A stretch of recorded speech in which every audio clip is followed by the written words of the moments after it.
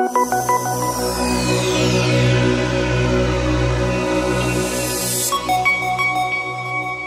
thank you all very much for coming, showing interest. It's an honor to be here. It's an honor to be in a room of gender expansive folk. I want to express appreciation for my team. Some of my members are here. So Charity is here, Brogan is here, new member Mo is here. Couldn't do this without you all. I really appreciate you all very much.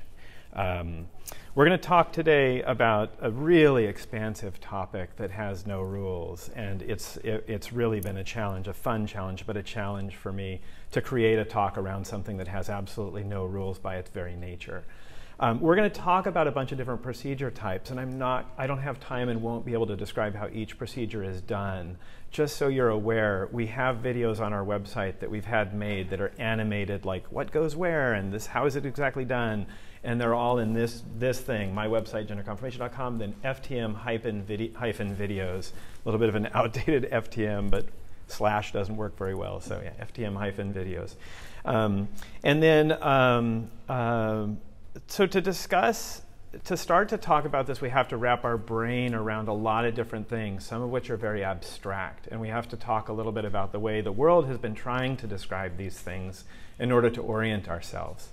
And so some people will think of the word non-binary as this sort of an image. So, okay, well, we've got this umbrella category, that's transgender, and we've got two smaller umbrellas that probably live underneath that. There's the binary, and then there's the non-binary. So kind of we have to scratch our heads and say, okay, is that a good model? Does that describe the world?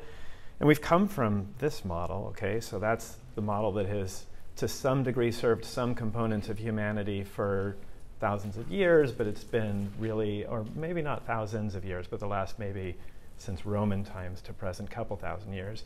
And it's really super simplified categories. Everyone knows, you know, obviously this is too cut and dry to expand, to describe anything that's useful to us. So then we try to look at maybe a different bit of a way of describing it. Okay, is somebody then on a spectrum, but then there's maybe some concentrations in certain parts of the spectrum, and so we've got maybe a male concentration in that left side and the female on the right side. Is that the model for gender? Is that going to help us wrap our brain around things and make good decisions?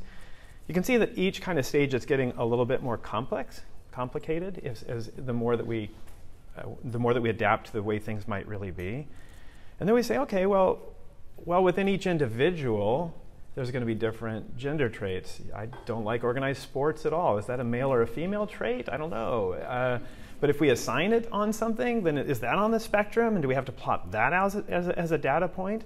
So each individual then gets 100 different gender traits, and then those are plotted, and then those are superimposed upon one another, and then that's society? Is that the good model for gender? How do we wrap our brain around that? And then there is, over the course of time, everything will be different. In one moment to the next, you could have your 100 to 100,000 different gender plotted traits, and then you might be different in 2 years from now. And they'd be expressed differently, an entire population dynamic would be different. And pretty soon, if we were to try and plot all of this out, it becomes an incredibly complex, rich, multicolored soup of peaks and valleys that is changing at an incomprehensible velocity.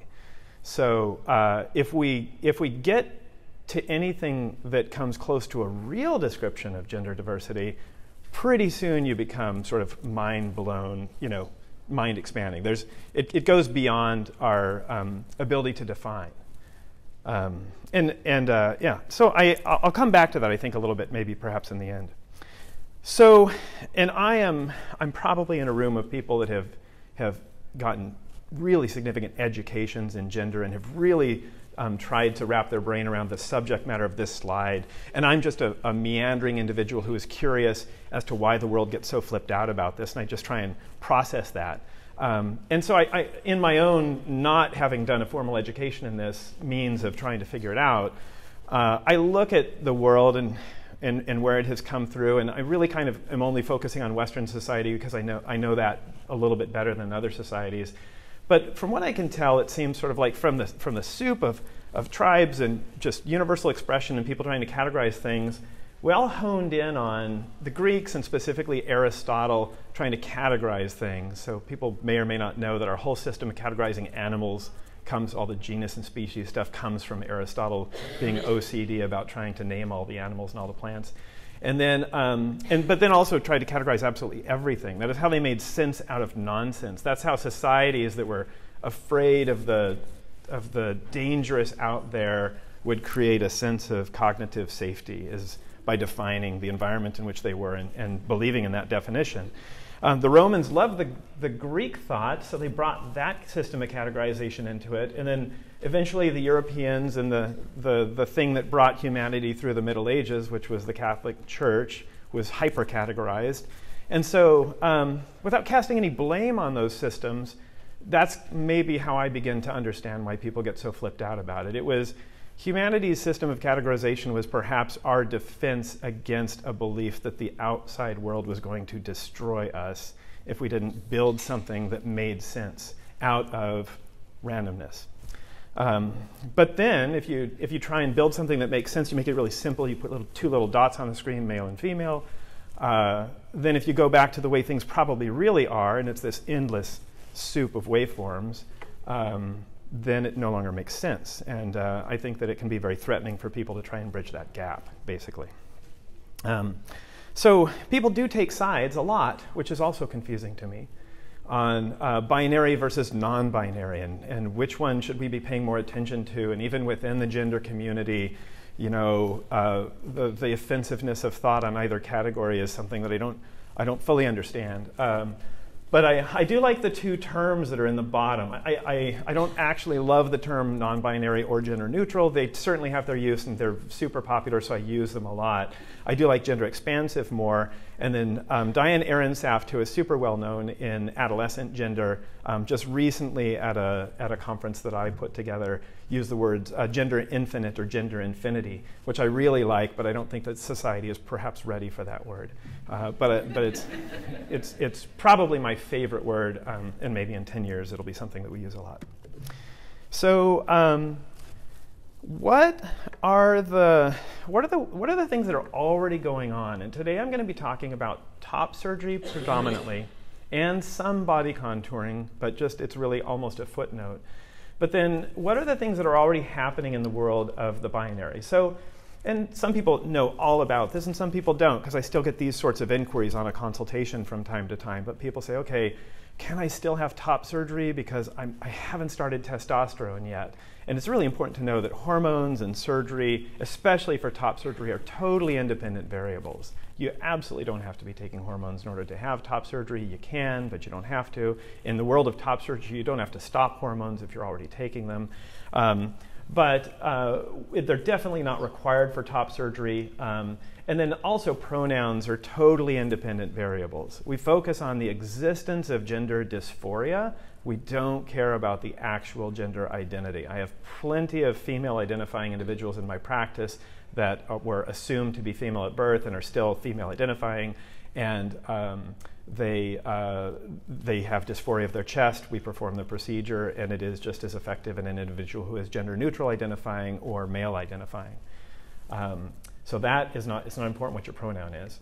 Dysphoria could indicate a different top from a bottom in terms of binary. I've had other patients in my practice, and this is the minority, but they're becoming more and more popular, where, for example, a person assumed to be male at birth was gender neutral. Well, it's more complex than that, but recently had a successful case, assumed to be male at birth, was then later determined to be a trans woman, started on estrogen, had a vaginoplasty, loved the vaginoplasty, loved how estrogen made the individual feel, didn't love the chest at all that started to appear, and so we performed a mastectomy, and the individual went back to male pronouns and is a man with a vagina with a flat chest and is ridiculously happy with regards to all of the variables that we can control in gender.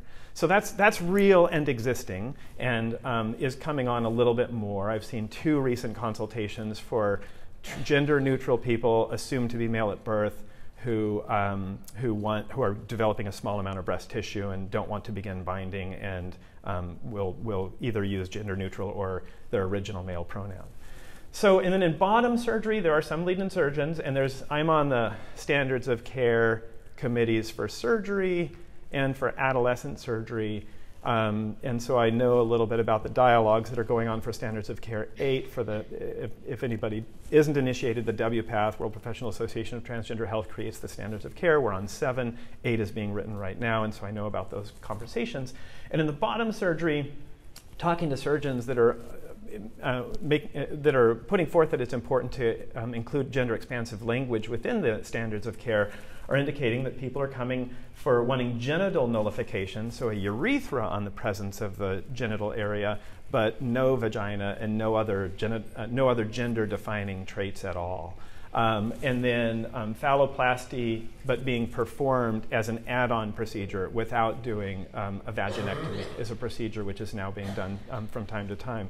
As you can imagine, like all of these things, there's waves, and there's surgeons that are kind of on the front end of the wave, and then there's the middle surgeons, and then there's the people that aren't yet on board. And so, but this is definitely being done, and I've met a number of the patients that this has been done on, and have seen the euphoria with their anatomy expressed in words to me. So to discuss non-binary, what is not something, we have to discuss the something at least a little bit. So we're going to have to begin there, I think. I want to talk about what has society determined to be as a beautiful breast with the appropriate characteristics of a breast. And then what has society determined to be an appropriate male chest? And then later on, when we talk about body contouring, what are the key components of skeletal architecture? Why do they form? And what can we not change at all with current technology, really in the hip and pelvis area? And then what happens with the overlying fatty deposits, and how far can we go? So in terms of breast aesthetics, I started to talk about breast aesthetics in a recent talk, and somebody asked a really good question, like, where did this come from? Who determined that this is a beautiful breast? So for a moment, I think we need to take a tiny step back on that. There have been some really huge studies that have studied thousands of actual photos of breasts in all shapes and sizes and droopy and everything. And the results of people that formed opinions on those breasts, men and women, the study didn't include any gender-neutral individuals, but they determined that all breasts can be considered beautiful by all people. It's super eye in the beholder. Having said that, the internet and Snapchat and pornography, and that's coalesced on something that is considered to be the aesthetic standard. So there's the real world, how people really look, which is super, super expansive. There's the real world, how people feel about breasts, which is also actually pretty expansive on an individual opinion basis. And then there's how somehow the entire society is coalesced around, well, we're all going to rally around this as being beautiful, and then that's a completely separate thing. The breast aesthetics tends to be more kind of on the third thing, the thing that society has determined to be what's beautiful. And the reason for it is, I think, twofold. One is, when a youthful breast grows symmetrically and with pretty dense breast tissue and with good, tight, elastic skin, it tends to form a shape, an ideal youthful shape. There's no secret that our society sort of worships youth, maybe to its own, problematic society-wide health. But we worship youth, and this would be maybe the nearly perfectly grown youthful breast, and that's why it's determined to be the attractive breast by society. So what does that mean? Well, it means that there is a uniform curvature of the breast for the most part. So if we were to draw use a compass and draw a radius on a person's body, it would be fairly uniform curve. And then the areolas are a bit wide, but not too wide, not overlapping a huge amount of the front part of the breast. And they're fairly uniformly placed within the center of the breast mound, both up, down, and right, left. I think we got that. And then also there is a fair amount of fullness in the upper inner and lower inner breast area. And then as seen from the side, another important component of what's considered to be an aesthetic breast would be a gentle curvature, not scalloped out and concave, but maybe a straight line or very gently convex, and then a very strong convexity in the lower breast. Excuse me, and we're going to come back to this strong convexity in the lower breast when we talk about the difference between a top surgery that dramatically reduces the breast and a breast reduction that makes it smaller but keeps this overall shape. So that's going to be an important differentiation that we're going to make together. So I think I did already discuss this. Great. So we said research has determined really that there is no absolute ideal. So we got to keep in our headspace, like, what is society saying is ideal? Okay, that's somewhat important, but then also keep in your headspace, that is not reality. Okay, we got to be somewhere in the middle. So in terms of the binary male, again, we're going to define non-binary by first trying to define what the society is determined to be binary. And this, again, is an ideal because when a youthful individual, healthy, with low body fat content, gets super fit and athletic as they go through and complete puberty, they tend to look sort of something like something. And because our society worships that, that sort of becomes the ideal. And so this is an idealized male physique with very low body fat content, considerable muscularity. And what we see is we see wider set areolas. The areolas tend to be about 22 millimeters in size. That happens to be this exact same size as a nickel. So if anyone's ever wondering whether or not they want a binary areola size, and most do, even gender expansive individuals usually will want an areola that's about the binary size. You put a nickel on your chest. If you feel euphoria about that, great. If you feel dysphoria, and that's how a lot of this stuff goes. You can choose a quarter, which is 26 millimeters. If you get to 30 millimeters and more, it starts to become more of a female-appearing thing. And so most people who are gender expansive will stay below 30 millimeters in terms of nipple areola diameter. The areolas appear lower on the chest, and they appear further outward as the chest becomes more muscular. It's sort of just a three-dimensional visual thing. If you have something on a flat surface, it looks like it's sort of closer inward. And as that flat surface becomes inflated, it inflates it outward and downward. So that just the placement of the areolas outward and downward can kind of recapitulate some of that subconscious male appearance. And then minimal and uniform subcutaneous tissue, meaning fat, throughout the trunk. And then there's a trapezoidal shape. So we call this a curvature, and it is a curvature if you really look just at the lower chest, but it's really more of a diagonal, somewhat straight line, and then diagonal up if we talk about the ideal male form. Okay, so we've gotten through that, the ideal male form. There's a couple other ways, though, that I would like for us to think about non-binary.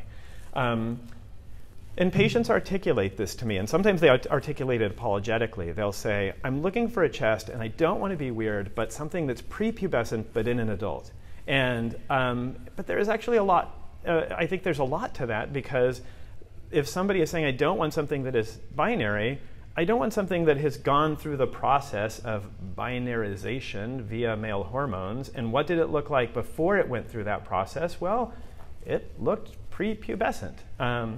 And so we can talk about it that way, or we can talk about it a different way and say, okay, what are all the variables that we just kind of described regarding maleness of the chest, and how much control do I have over those variables to make them look different, and what resonates with you or what doesn't resonate with you? Okay, so we can hone on a new ideal and be like, prepubescent is what we're looking for, or we can go expansive and say, what are all the possibilities? What can we talk about here? What can we do? And so we're going to do both of those things. It'll be pretty quick in both directions. And I think we're going to keep watching my watch because I want to have time for questions, because I know there will be questions today. So when we look at a youthful chest that hasn't had the influence of testosterone and what happens before and after, we actually don't see much in terms of pectoralis major muscle curvature at all, really on either of the sides. Maybe there's a little bit of one here, but that really defines kind of something of what some people would consider to be a non-binary appearance. And I also would almost like to come up with a new phrase. I don't know what the phrase would be, but there might be like, for appearance, it might be like non-binary and then maybe anti-binary. And anti-binary would be really totally outside of the realm, but then, or maybe pre-binary would be a way of describing it. I don't know what the right thing is because you're going to get exclusionary, and so, but I would like to begin to talk about things in terms of like really expansive versus pre-testosterone exposure. And then if we compare the two, it's pretty dramatically different. You know, even if we've blown this one up to a similar size. So the areolas are small. There's very little muscle sort of shape here.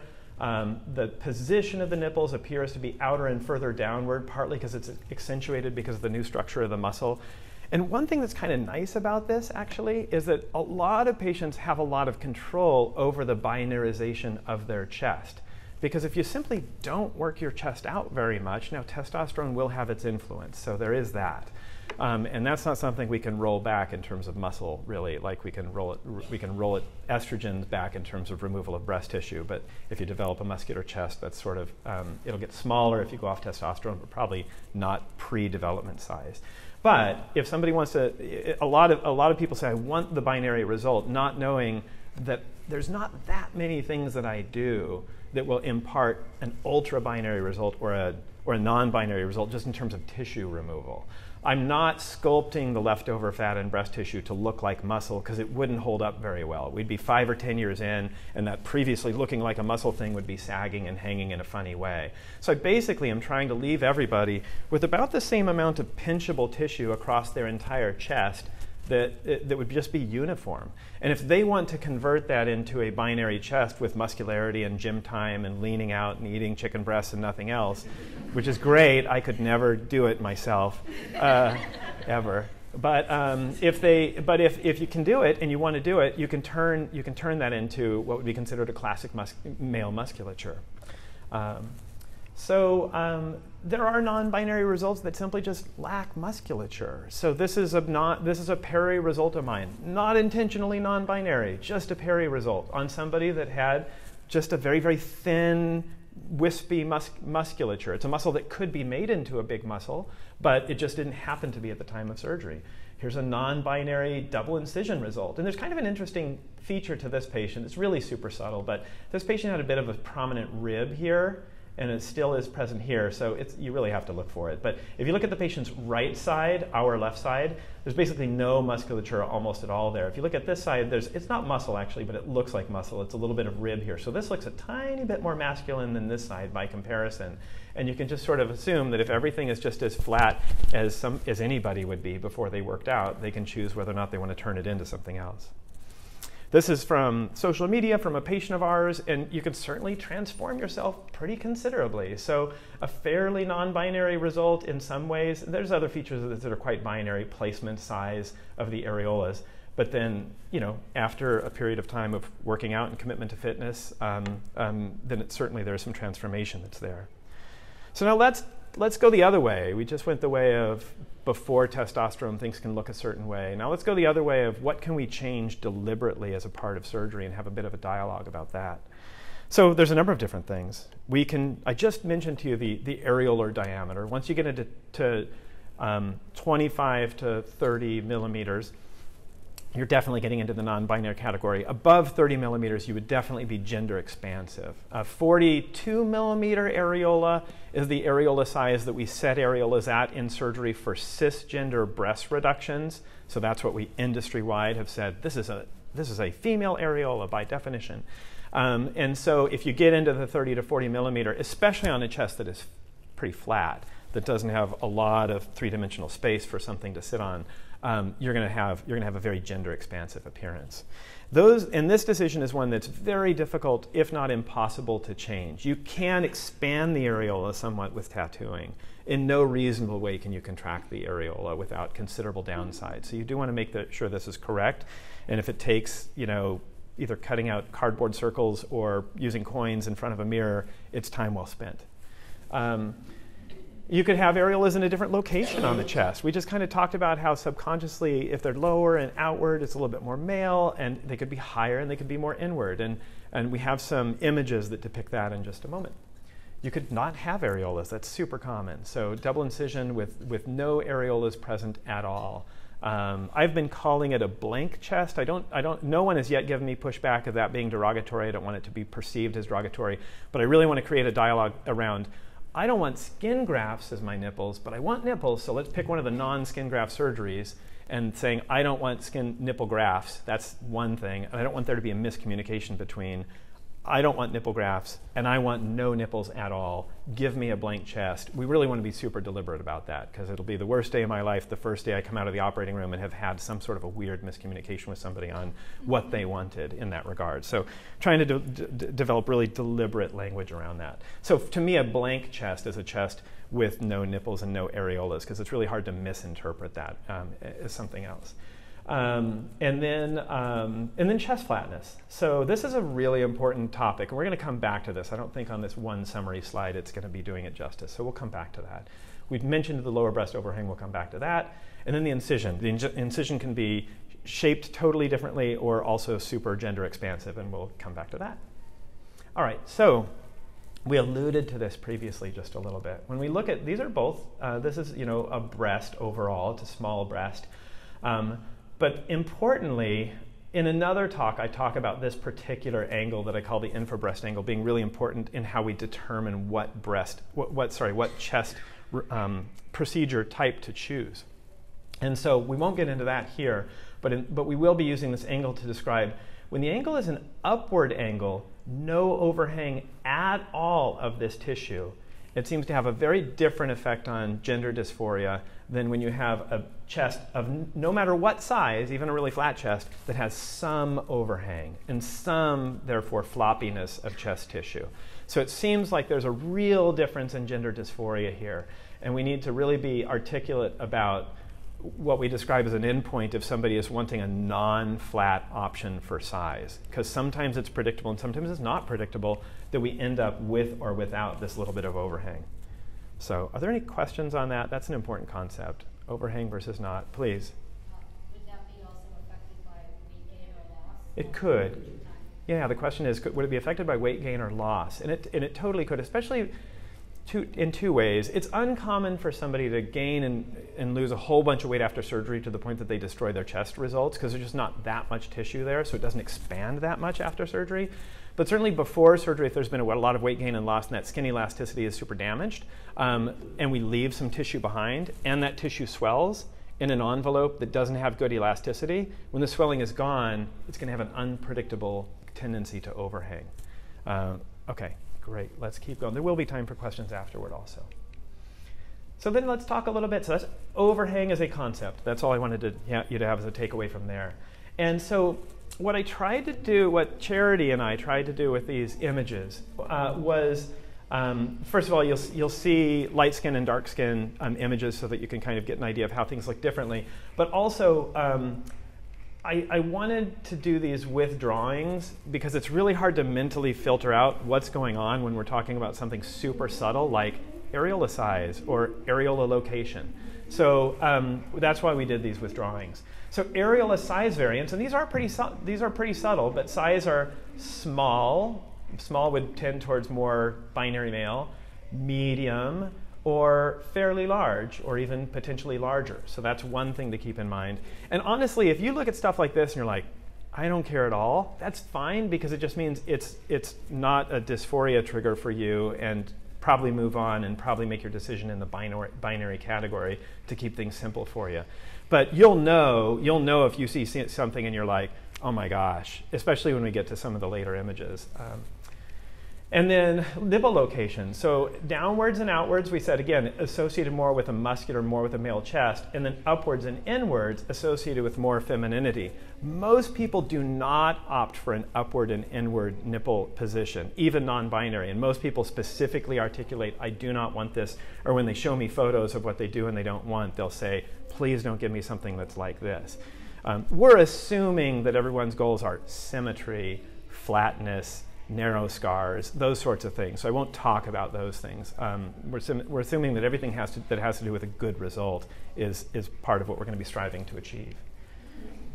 Regarding degree of fullness, so when someone is just kind of mildly full after surgery, maybe I'll take a tiny bit of a step back. And while I said that I wouldn't talk about how the different procedures are done because it's just too much time and out of scope of this talk, there are procedures that might end up in considerable fullness of the chest. There's some people that want that fullness. Most people would be not choosing it for the fullness, but would say, One of the non-negotiables, Dr. Mosser, is we have to try to maintain erotic nipple sensation. And I know that we may not, and I get it. It may be numb nipples all around, but we have to still choose the procedure that might make that happen for me. So let's talk about that. And then we have a long dialogue about those procedures, because I have a like-dislike relationship with those procedures because they're unpredictable. And as a surgeon, I don't like anything unpredictable, especially if some of the unpredictable stuff ends up in people not being happy. The procedure type that I'm talking about is mainly the buttonhole procedure. It leaves behind some tissue. The tissue is attached to the nipple and the areola. It might or might not, roll the dice, end up with erotic nipple sensation, but it might. It truly might. And the problem is that there will be extra tissue left over for sure.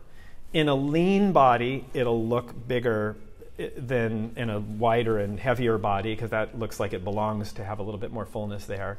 And sometimes the skin doesn't behave, as we just discussed. If the skin elasticity isn't great, even if you leave a fairly small amount of tissue, you're going to get some overhang, and we'll look at some images of that. And that might be something that would induce dysphoria. So yeah, I really want people to think very carefully about the buttonhole. I think people don't give it the respect as a potential adversary that it deserves before choosing it, because I've had a number of people say, not a huge number, but 20% or so, that's pretty big, say after a year, I had to choose this surgery type, you told me exactly what would happen, I got the result we were hoping for, I can't believe it, I'm still dysphoric, what do we do now?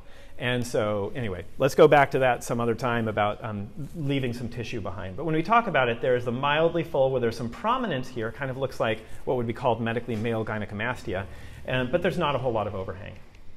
And then moderately full, still much more prominent, beginning to develop the cone shape and the teardrop shape of a breast, but still no overhang. And then we'll look at some other images later that show a pre-breast reduction result that has clear overhang. So then the incisions, what can we do with those? Well, it's very common, binary or not, for people to want straight incisions or mildly curved incisions, trying to recapitulate the muscle border as much as they can. Almost nobody wants a curved incision that is reminiscent of the breast form. So, and since we don't really talk about a curve versus a curve, a lot of people have a hard time articulating what they want in that regard. But we can make things straight so that there's very little memory of the breast having been there in terms of physical form, or we can try and get a gentle curve if there's a chance that somebody wants to masculinize further, and they're going to be trying to get that curve to hide within the shadow of the muscle that develops afterward. Another thing is sometimes the incisions need to be joined in the middle, and so when they are joined in the middle, sometimes patients want them to come up just a teeny bit, just like that pectoralis major muscle border shadow would be coming up a little bit in the middle. Again, not a gigantic turning upward reminder of the breast. And some people would want for them to be as straight as possible in the middle. And then rarely, not super common, people would want an actual diagonal incision.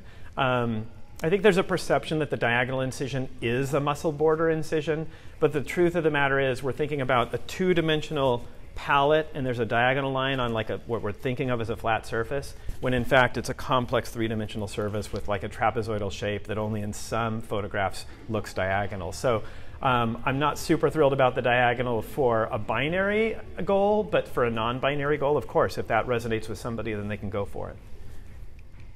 Another example, just different skin color type. And then nipples with, no nipples, aka blank chest with incision. Also, one can decide the incision type. And commonly, patients are doing this for a number of different reasons. Gender expansive is the most common.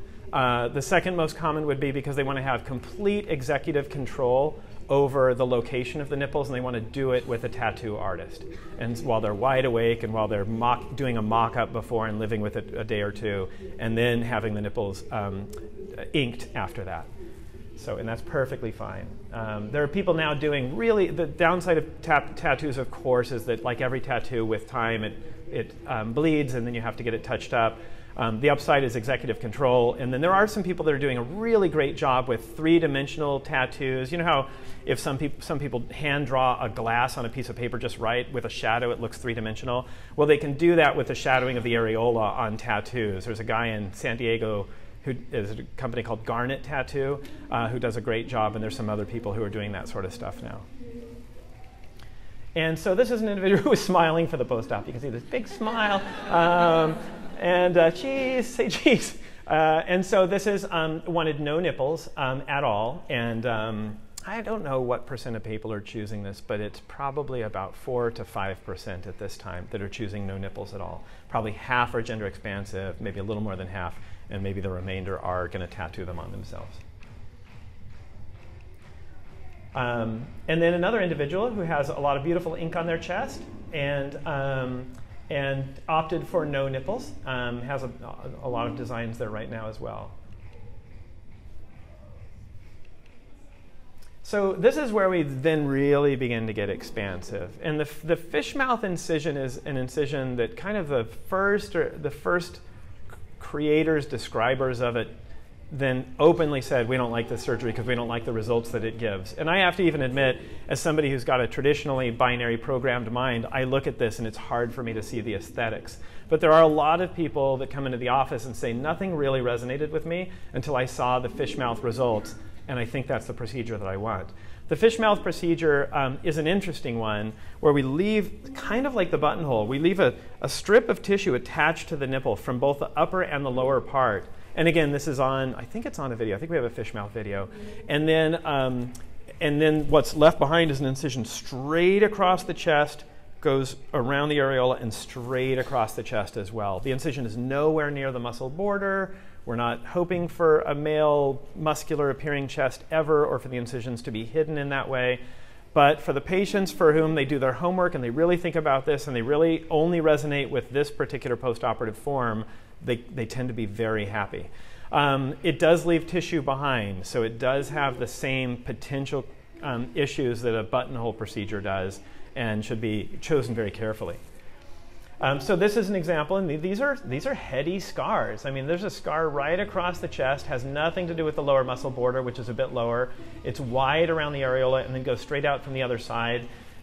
These are hard to revise. Fortunately, they don't need revisions very often, but to do this over again would be a very difficult procedure, and there would be no real chance of moving the scar in any reasonable location. So somebody does have to be pretty certain that this is the procedure for them if they're going to go for the fish mouth procedure.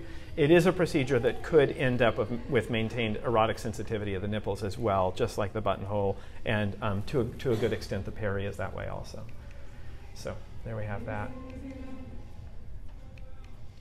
Another one, again, these are thick scars. There's something about the central chest in particular that scars more thickly. And so there's considerable trade-offs. I really, when patients choose this procedure, want them to look at this, and I really only will hop on board if they look at them and they're like, yep, yeah, I love that. Oh, that's resonating with me. That's the one. And so then I'm comfortable because those individuals tend to be very satisfied. So getting back to this other procedure type, the buttonhole/inverted T that we just talked about, it always, and this is the breast form that has some overhang. This would be a preoperative kind of mock-up appearance. And then the post-procedure appearance, there are better results in terms of the buttonhole than this. But I want to give something that's somewhat realistic. I tell anyone that chooses the buttonhole, you'd better be prepared for at least a heavy guy's chest appearance, at least that. Maybe enough that there is overhang, so choose carefully. And this would be, I think, kind of a heavier individual or heavier looking chest on a thin individual overall, but still no overhang.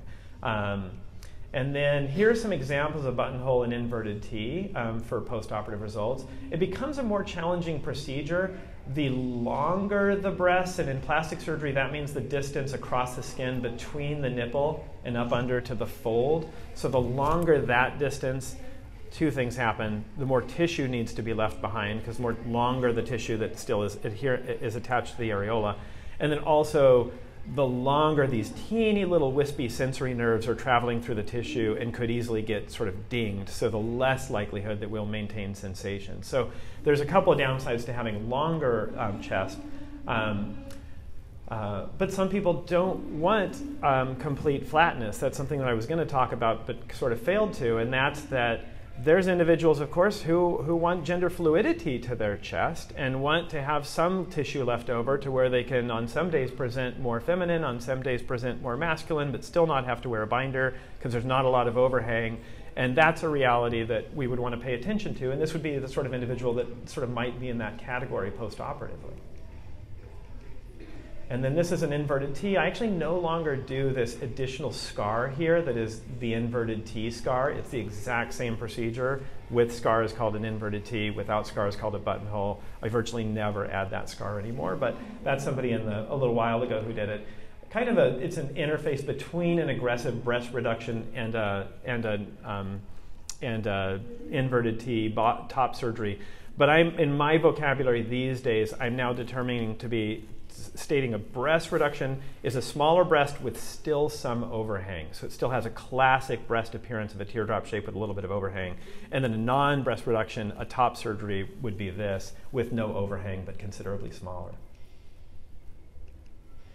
And then aggressive breast reduction is still some overhang. So, or this one doesn't really depict it as well, but we'll probably redo this image. I'd like for there to be a little bit more overhang there.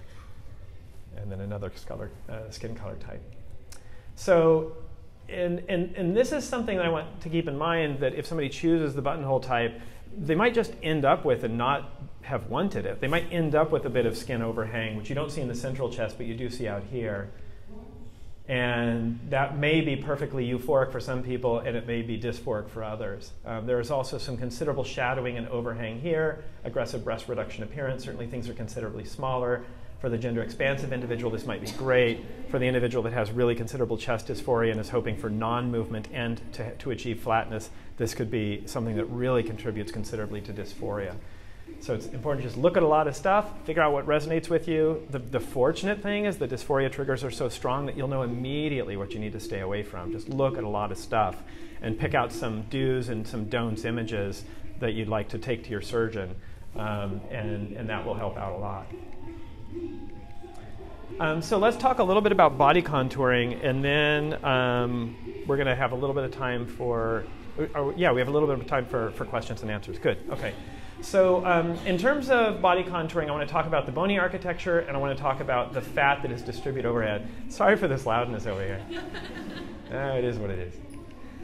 So in terms of how things form and why they form this way, so the influence of estrogen on the pelvis is, I'm just laughing because it's so loud and so cheerful, but I have to be happy for them. I have to be happy for them because it sounds fun. What happens is that in order to have a live, uneventful birth for both mother and child, or parent and child, you have to have a wide birth canal that is both this part and it is this part right here.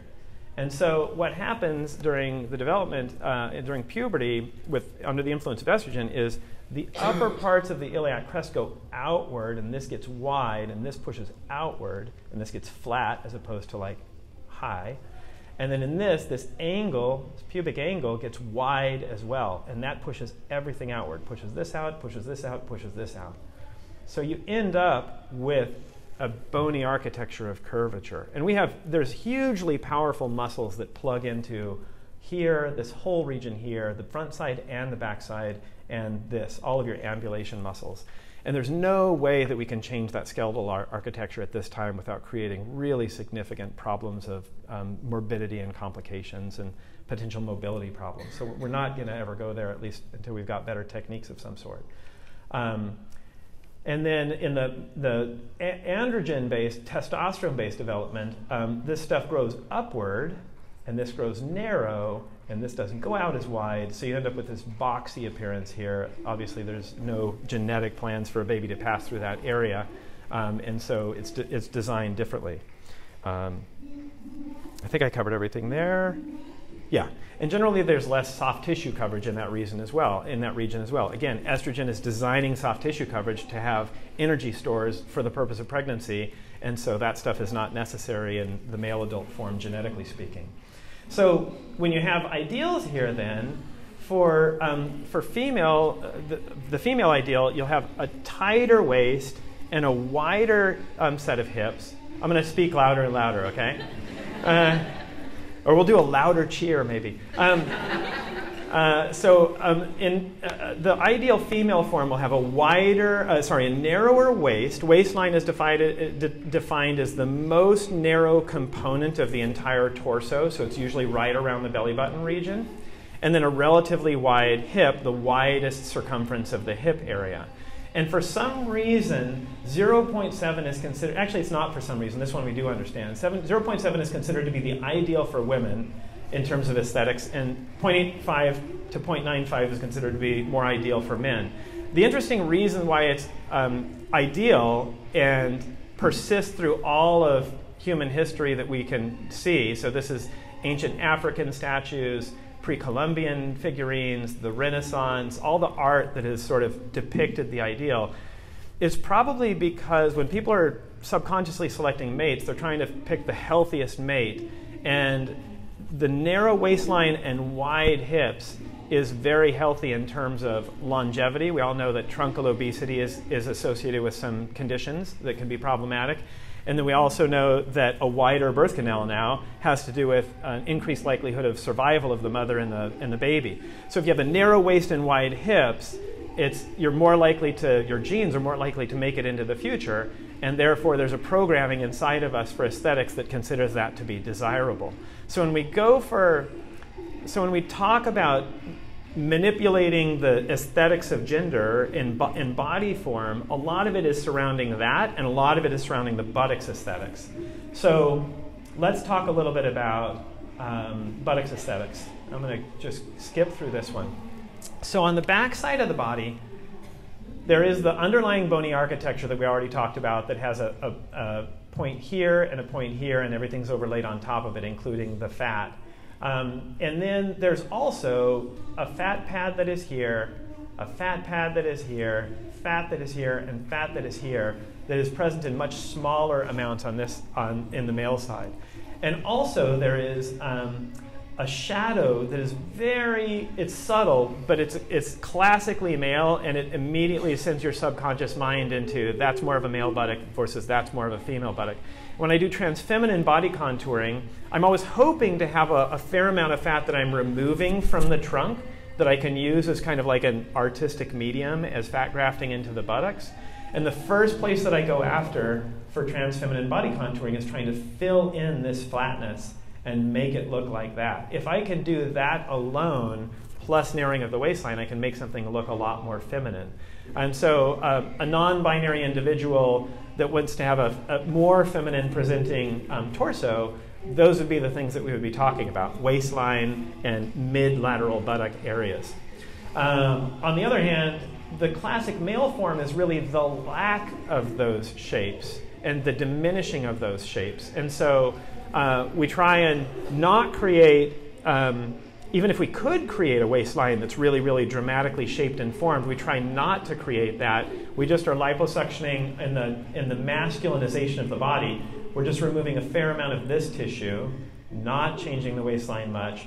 We're removing just what's excessive here and what's excessive here, and we're trying to make a bit more of a rectangular, boxy form. Truth be told, because of the underlying skeletal architecture, which is limiting to us and is something we cannot change, most of the transmasculine body contouring procedures end up in the more neutral sort of a final result. There are not that many that in my hands that I can remember where we started with a really curvy person and we ended up with the typical triangle. I just don't see that as being something that's very likely.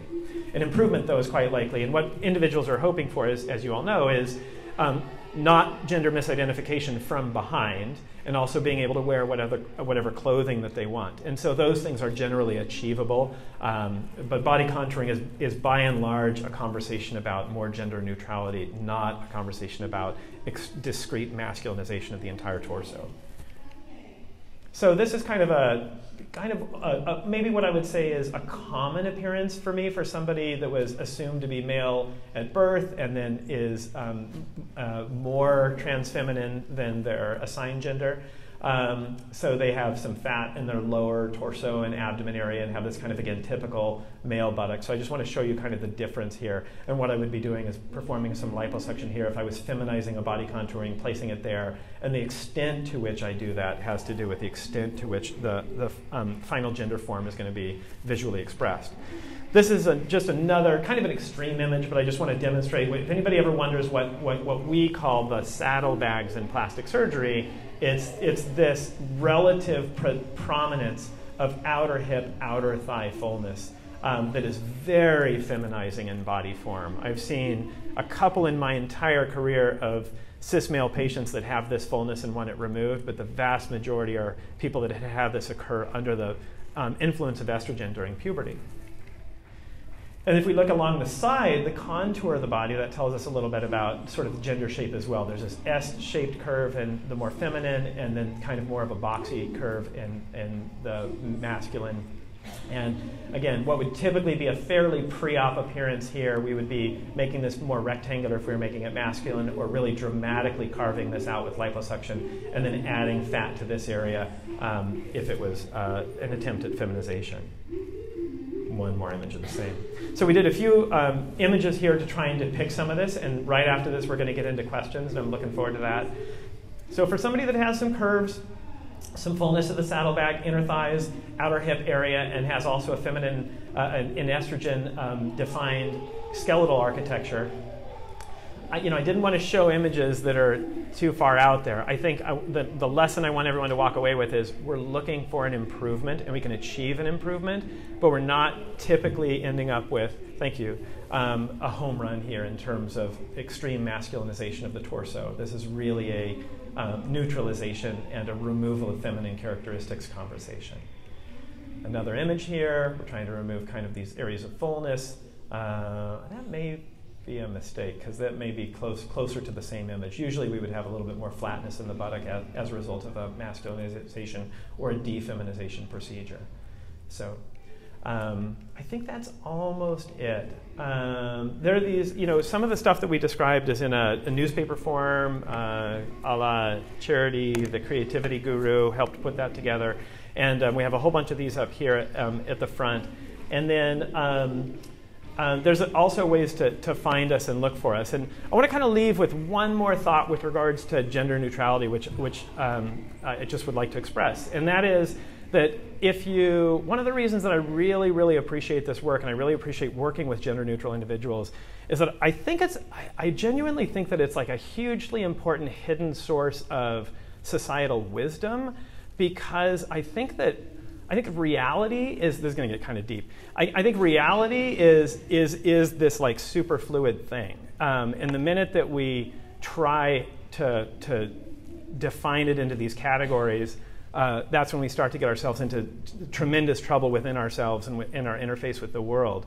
And I think that I've noticed that the gender neutral patients, well, trans patients overall, but certainly gender expansive individuals who are in this continuous process of self-exploration, they're some of the few people that I think are walking through my life and my office that I think are actually kind of seeking the truth, like the truth. And so, yeah, that's it. I just wanted to thank you all for being a part of my practice. Thank you. So I'll take questions now. We probably have 8 or so minutes for questions, and I'm also going to stick around a bit. If the room gets occupied, we'll go outside and we'll keep talking. But please, go ahead. Hi, thank you so much for your talk, and thank you for the kind of language that you use and the care with which you talk about bodies. I really appreciate that. Thank you. Probably the safest space that I've had the entire conference. Wow. Great, so thank you for fostering it. Wow, thank you. Wow. What kind of restrictions could we place on the type of scar incision or incision that you have based on your body type, if any? So the question is, what kind of restrictions could be placed on the scar placement because of your body type? So interestingly, and do you mean my control over where the scar will go? What are the potential bodies that limit my ability to put the scars where I want to put them based on it? Essentially, it's like I've heard that heavier bodies, you're more likely to have like one full scar, you can't really just have scars on the side. Ah, got it. Okay. There's actually two things maybe to talk about here. So heavier bodies, yes, you're more likely to have them join in the center. Top surgery is a skin removal procedure. And if you have overhang and therefore skin that goes to the center of your chest, it needing to be removed requires a touching of those incisions. Also, to prevent or reduce the chance of dog ears, we sometimes chase that extra skin very far onto the back so the incision is longer. Having said that, patients that want a double incision but have very tight skin and with more skin, I actually can place an incision more likely exactly where I want it to be because it's just extra, and I can then work within that. It's not really a creative space, but I'll call it that because I'm not truly creative. I'm working within rules to achieve a result. But within that medium of a lot of skin looseness, I can do more. If skin is really tight, it sometimes limits and the incision will go a bit higher. So there's a plus and a minus to having extra skin. Good question, though. And any other questions? And thank you for your kind words also. Please. What's the likelihood of top surgery scars keloiding, and is there one that does so less? Yeah, what's the likelihood of top surgery scars keloiding, and is there one that does so less? So a true keloid is very rare. In the world of plastic surgery, a keloid is a scar that invades healthy tissue, almost like a disease. That's very uncommon. A hypertrophic scar is a thick, ropey scar that most people will call a keloid scar. And that's very biological for the most part. If you have a sebaceous skin on your chest, like oily, acne-ridden chest, you're more likely to have it. There are some ethnicities that seem to have more problems with scars, but I actually don't think it's hypertrophy. I think that it is more just persistent redness. So Asian skin tends to have maybe more like 2 years worth of redness. I think that darker skin types people tend to associate with hypertrophic scars, but I actually don't see it really in any higher category.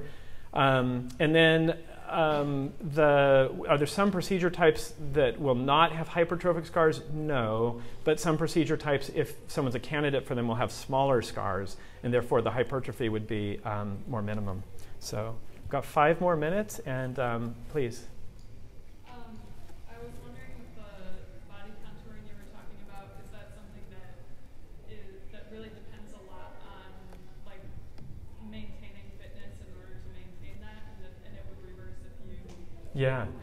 Good question. So for body contouring, do you need to maintain it with fitness or could it reverse itself? So again, a little bit of a complex answer to that. The first answer is hopefully, this is maybe an argument for waiting, is that a lot of people enjoy their bodies more after top surgery and then they get fitter and then they wouldn't need body contouring to a significant degree. A number of my patients have had that happen. So if that's open to somebody, I would probably recommend that they go that route first. And it's true of all body contouring, as we say in plastic surgery, you can eat your way around a liposuction, no problem, and you'll be back, in a problematic space. All of the areas that we're doing liposuction on are areas that your body has said, I want to use this spot for fat storage. So if you gain 100 pounds, the body will say, whatever's left over, it will say, yeah, let's put it right there. That's where we store our fat. So it would come back if you really sort of got out of control and had a bad lifestyle and gained a lot of weight. But none of us really want that. So we think of all this stuff as an investment. Get yourself to a lifestyle that makes sense for you long term, and then have your body contouring there, and then stay there, and it will persist at that point. Yeah, go ahead. If you got top surgery and then later on actually got pregnant by some chance, would that affect the results of your top? No, it really wouldn't. But just a quick word that for any real deal, really removing a lot of tissue top surgery, chest feeding is not a realistic possibility. You didn't ask about that, but you asked about if pregnancy would have a problem for changing a top surgery result. No more than weight gain and loss would. And if you remember, we're talking about maybe more of a double incision or like not a lot of tissue left behind type of a technique. What I mentioned was everywhere on your torso you should be able to pinch about the same stuff. And that means everywhere on your torso would be affected the same amount with the weight gain and weight loss of pregnancy. So go ahead. That's what I'm thinking for how careful you've been. And I was wondering, if you could speak to like how skin elasticity can affect results or affect like, what the options are. Mm-hmm. If your skin isn't very elastic or if it's already damaged tissue. Yeah, so if skin isn't very elastic, you generally want to go for the most powerful procedure, which is a word I haven't used yet but should have. Double incision is by far the most powerful procedure. And in skilled hands, you can get almost anything tight. So I wouldn't worry too much about the ability to get a good result. I would just say procedure selection is really important. Even if skin elasticity is a disaster and you've lost 350 pounds from 500 pounds, you can still get a tight chest by choosing the right surgery. I know there's lots of questions, and I will stick around afterward. Please go ahead. So I didn't really talk about hormones that much, but how much do hormones really affect the fat storage placement? It's a great question. So they do, but it's over a very long period of time, and it's also variable. So since gender dysphoria is such a real here and now thing, I tend to say, get the show on the road without caring much about hormones. The old thinking in gender was like, well, we got to give 10 years for hormones to work, but then there's this person living with a huge amount of their bandwidth occupied with dysphoria that is not freed up. And so I think we just get people what they need done, and yeah, there's going to be a benefit. I certainly have seen trans ladies that have been on estrogen for 20 years with huge, beautiful breasts. It does happen. And then body contours, similar. I don't know how much really, we're all done. Oh, 1 minute. I don't know how much really significant estrogen-based fat deposits would disappear with testosterone. I would say only moderately, probably at best over a long period of time. Maybe one more quick question, and then that'll be it. Please. I know I'll talk to you afterward. I keep seeing your hand coming up. I'm sorry. Yeah. No, please. Go right ahead. I was going to ask about things to keep in mind if you've been binding for years. Yeah. It's another elasticity thing. Again, binding helps with dysphoria. It just is. It's a necessary evil to get you where you need to go. And so I don't tell people don't bind. Just do what you got to do, and we'll deal with the skin elasticity when you come and see me, and we'll make good decisions at that point. So I think that's it. But I will be here, okay, for just a little bit. Thanks. Okay.